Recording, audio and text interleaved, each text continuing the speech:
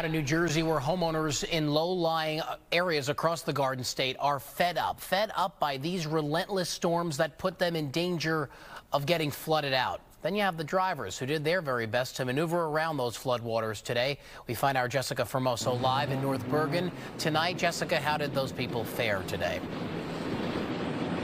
Richard, we're on West Side Avenue here, and there is still some flooding. You see behind me cars coming by very slow. The road was reopened around 8:45 tonight, but you know what? They are making it through, like you just see this car here, but that was not the case a few hours ago. Car after car after car,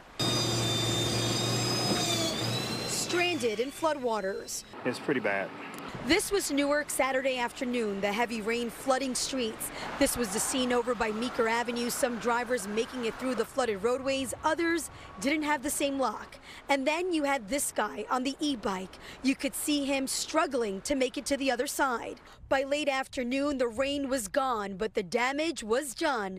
Tell it to Michael Solano, who drove right through this flood on West Side Avenue in North Bergen. 3:50. It was 3:50 in the afternoon. We were trying to get by.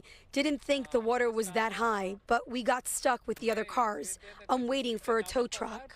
And it's not even his car. It's a rental. By 8 p.m., he was finally towed. I trusted I could make it. I regret it now. He was one of 4 vehicles stuck, but that didn't matter. Drivers ignoring signs that clearly said, road closed. They still drove right through.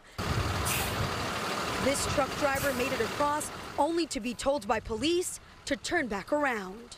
It's been okay in a Jeep Wrangler. I mean, I drive through it pretty good. I mean, I just wait for them to stop and then I just plow through it because I have a car for it. But most people in the mornings driving to work, everyone literally would stop in the water and then get stuck.